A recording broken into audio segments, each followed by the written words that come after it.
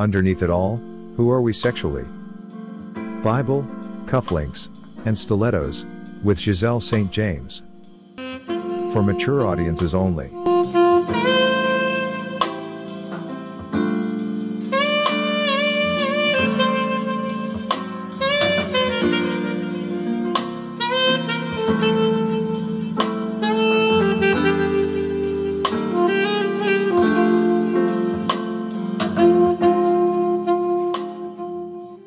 Watch Bible, Cufflinks, and Stilettos on Carib Vision, midnight on Mondays, and Friday nights at 11 p.m. Sponsored by Women and Men of Excellence Outreach Ministries. Thank you for joining us for the continuation of this episode.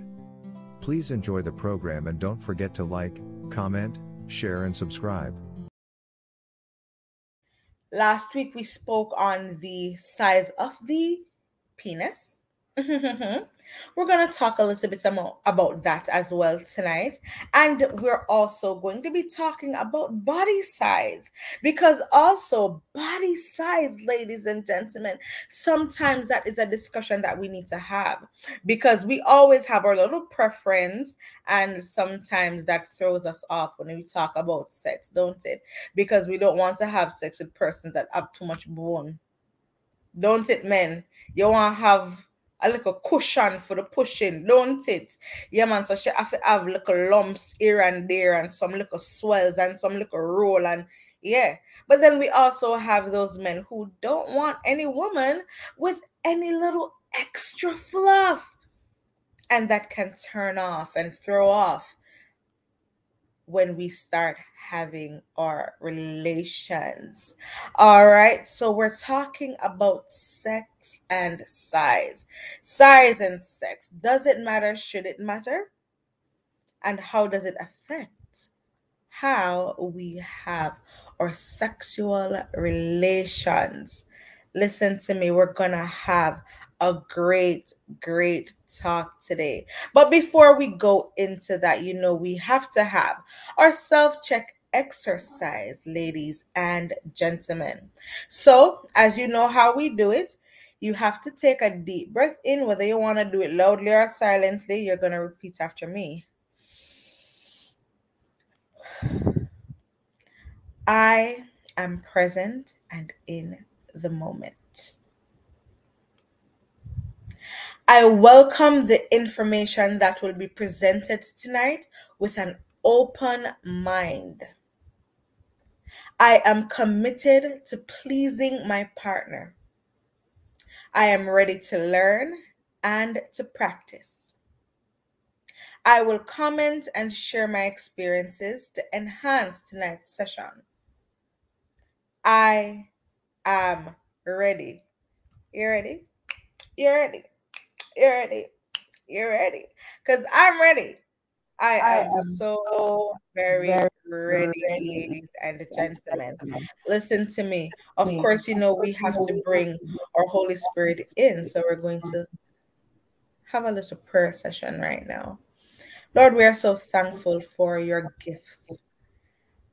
And Lord God, you give good gifts. Lord Jesus, I want to thank you for the gift of our relationship that we have. I want to thank you for the gift of sex, because Lord God, you blessed it and you said that it was good. And Lord God, for many it has been good, but we know that for others they struggle. I pray, Lord God, that through this show, that many will come to the realization that sex can be enjoyable and pleasurable, and that, Lord God, this show will help to unlock a lot of things that they've kept hidden. And Lord God, it will lead them to the path of enjoying sex with their partner even more. Thank you for all you've done already through this show. And we're just excited to see where it takes us and where it takes couples in the future. In your mighty name I pray. Amen, amen, amen. Tonight's scripture is taken from, once again, 1 Corinthians 7, verses 3 to 6. And we're reading from the New International Version. And it reads, The husband should fulfill his marital duty to his wife, and likewise the wife to her husband. The wife's body does not belong to her alone, but also to her husband. In the same way, the husband's body does not belong to him alone, but also to his wife. Do not deprive each other, except by mutual consent and for a time, so that you may devote yourself to prayer. Then come together again, so that Satan will not tempt you because of your lack of self-control. I say this as a concession, not as a command. Now let me kind of look at this particular scripture that Paul wrote to the Corinthians. Now he spoke about the fact that we have our duty to our wives and our husbands, and our marital duty as it relates to our body says that, listen to me, and not just you one alone, it belongs to. When you get married, ladies and gentlemen, your body, it is not just yours alone anymore. And some persons might not agree with that. But the Bible is showing us that when you become one, it means that you are one flesh. And because you are one flesh, it means that you belong to each other. You have each other. You are responsible for what happens to the person's body, especially as it relates to your marital duty. All right? So if I am responsible for what happens to my husband as it relates to my marital duty, especially in the bedroom, that's a high honor for me. And because it's a high honor, I am going to do what needs to be done to make sure that my marital duty is fulfilled. And when you look at the scripture, your marital duty not fulfilled until the person enjoy themselves, you know. Enough people not go like that. Enough people not go like that. Because your marital duty is not done until the person is satisfied. Woo! Because my husband's body belongs to me, and my body belongs to him. And if I'm going to do my marital duty right, that has to also be a part of it, where I satisfy my husband or he satisfies me.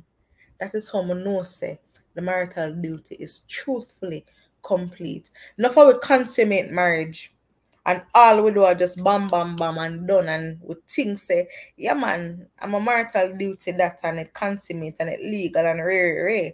But we're not looking on that other part of it, where we have to be committed to our marital duty. Remember, so when we are doing duty out the road, you know, we do it right. But when it comes to our marital duty, we shirk it and we not fix it up right, and we not do it how we're supposed to do it. But no, this show is telling you that your marital duty isn't to just bam, bam, bam and done, but your marital duty is also to bam, bam, bam, bam, do it right and done. Tonight, we also have with us the Apostle Faith. She was with us last week, and we are back with her to have a whole lot of fun. Welcome, Apostle Faith. Oh my goodness. I'm excited to be here again, Lady J. Yes, I am excited to have you here. I am so excited to have you here. Listen, Lady Faith, I was just talking about our marital duty, and the fact that our marital duty needs to also be done right. You know what I'm saying? Our marital duty is not just to, okay, have sex and then roll over, I'm done. But our marital duty is also supposed to be done right. It's supposed to be.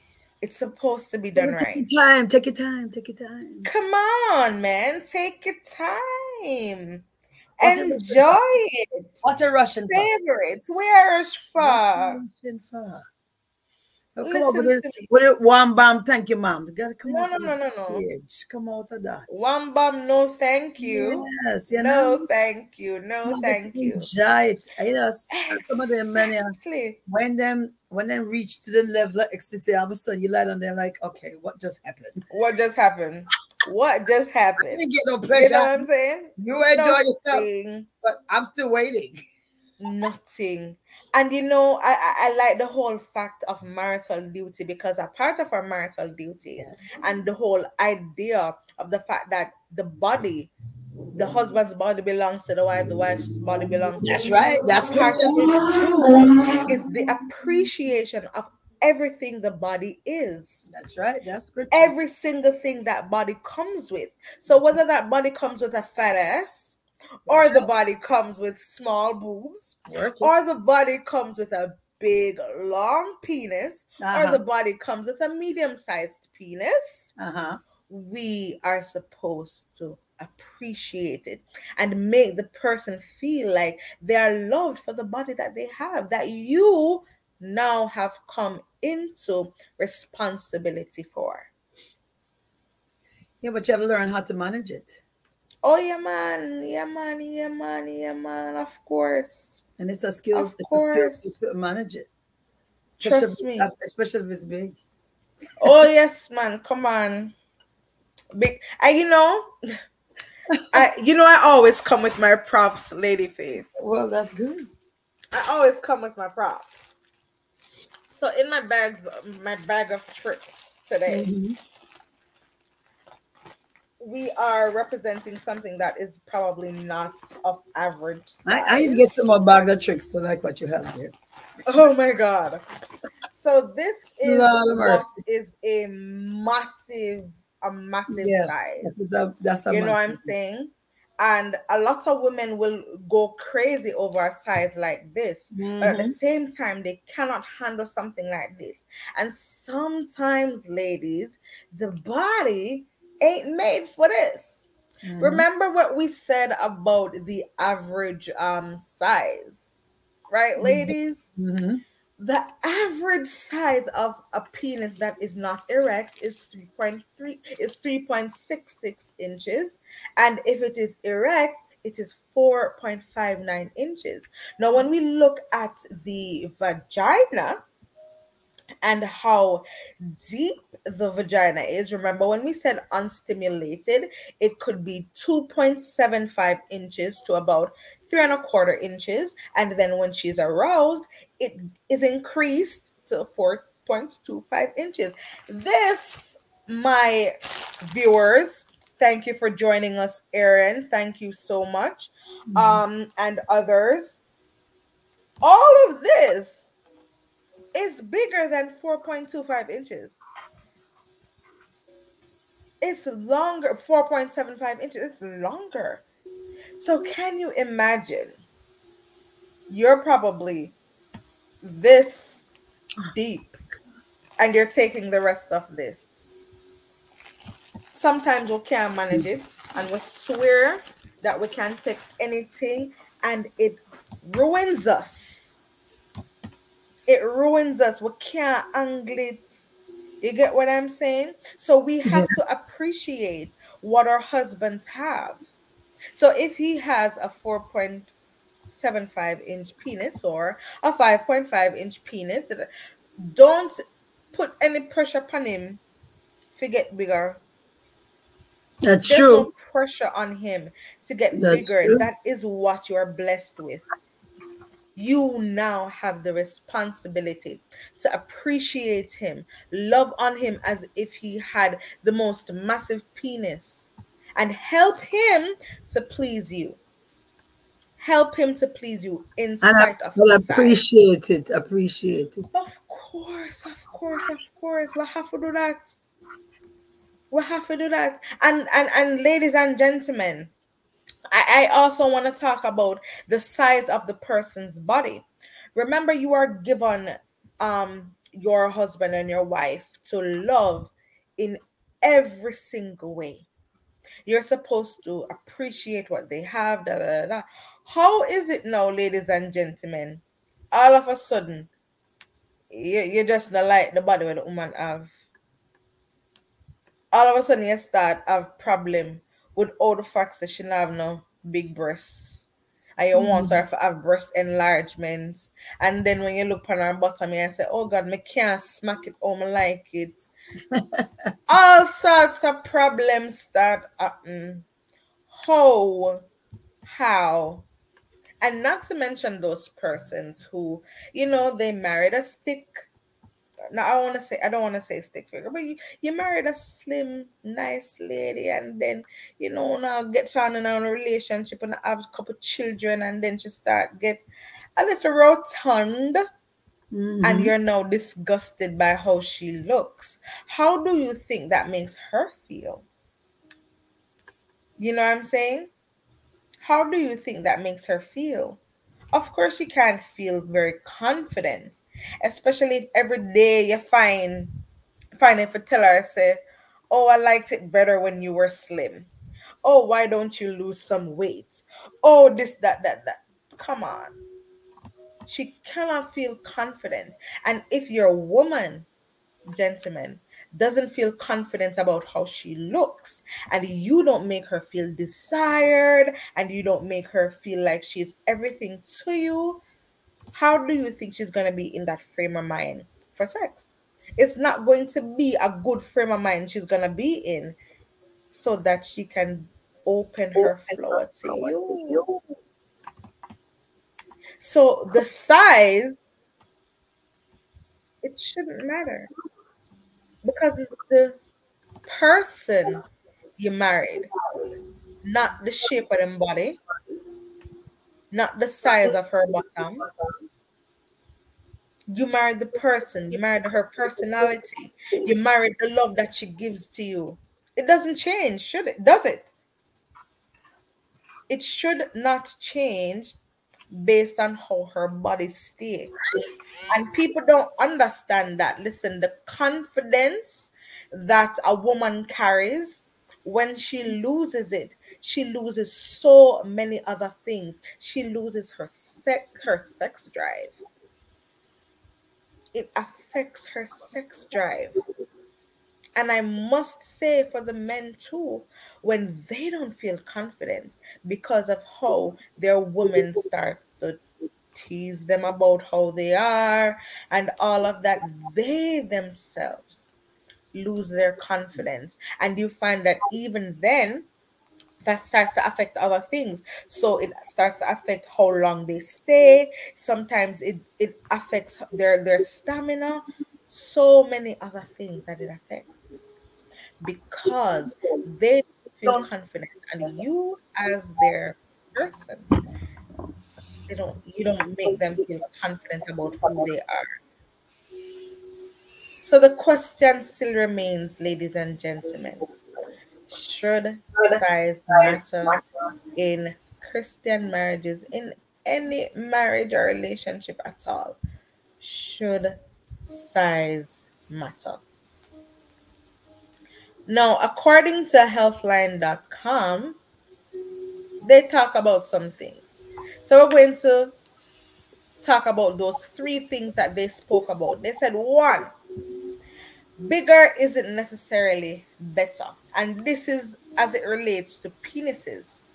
Bigger than average penises have been associated with a higher risk of injury and infection. Now, remember, I just showed you a model penis or a dildo, and I showed you how long it is. And the fact of the matter is that women, when they're aroused, their depth is 4.75 inches. Now, when you think of a length like that going into a vagina that is 4.75 inches, you have to realize, say, some positions is going to be very, very painful. And women who have experienced them kind of big long john them know what I talk about. Come on, you know what I talk about, know say sometimes the work kind of hot. Know say under pressure, under agony, and still want it. Me say all one belly bottom cramp up, still a take it. All one can't walk, feel like say must take it. But look at you feeling all this pain for the love that you're supposed to be making, right? So bigger isn't always better because that can be uncomfortable. This is you after the whole sex with that person. You are experiencing a whole lot of pain associated with sex, and then you are even probably causing internal damage. So ladies, you might think that you must have uh, a big penis, but it ain't always the best thing to do. All right? It sometimes is not the best thing to do. So bigger isn't necessarily better, ladies and gentlemen. And too much girth too can cause tearing. Right? You ever having sex with the person who is a bit on the bigger side, especially if you don't use like lubrication and da da da, it causes a burning sensation if you're not properly lubricated. It causes tearing if you're not properly lubricated. And also just something that if you're doing like anal sex that and stuff like that, oh yeah, it can definitely cause some damage. So you have to think about that, all right, when you are talking about, I want a bigger penis. All right? So bigger isn't always better, ladies and gentlemen. Another thing is that smaller isn't necessarily bad. A smaller penis is automatically easier to handle. That's what Healthline says, which means all involved can focus on pleasure rather than pain or trying to figure out how you're going to fit that into there, stuff like that. You are now focused on, okay, this is all about pleasure. Let's get it on. Let's do this thing. And you're not worried about, okay, it's going to be painful or this or that. Everything is just going to fit in the right socket. It's gonna fit in the right side. I got some love on that a while ago. I got some love on that. Yes, man, and I can focus on the right something then. You're not gonna tell him you're not gonna ball creep. You're just gonna go on with it. You know what I'm saying? And also, when you think about smaller, you can now fit it into small spaces. So you can fit it in your mouth. You know, if you have small hands like I do, you know, you can fit it around your hand and be able to fillet it properly if you're doing stuff like that. And also, if you are the type of person who likes anal sex, it's easier to fit in your bum. It's easier to fit in your rectum if it's a smaller penis. You get what I'm saying? And like any penis size, any perceived shortcomings, ladies and gentlemen, are easily and enjoyably rectified with the right position. But let me also say that some positions are not for persons who have smaller penises. That's right. And also not for smaller penises who are having sex with bigger bodies.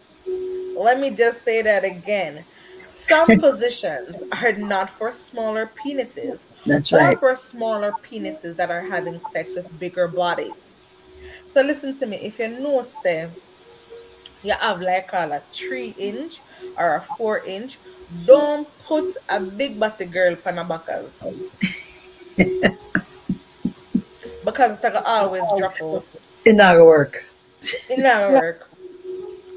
It's gonna always drop out. Yeah, that's right. So please no say maybe missionary a year or something. And listen to me. You see the girl with the thick thighs that save lives? She can't ride a 4-inch or a 3-inch penis. No, she can't. She can't. Not So, gonna work. you know, like when them say you must act your wage and act your age, sometime you have to act your penis size too. So don't try to do porn star stuff like you're a porn star and you have like 4 inches and 3 inches. No. But lady G. Yeah. What if, you know, 'cause a lot of times when you're a Christian, you're not supposed to have sex before you get married. True. So how are you going to adjust? Because one of the things I've done, and I've shared this with people, you could tell if that thing is alive if you get close. Oh yeah. Just a hug.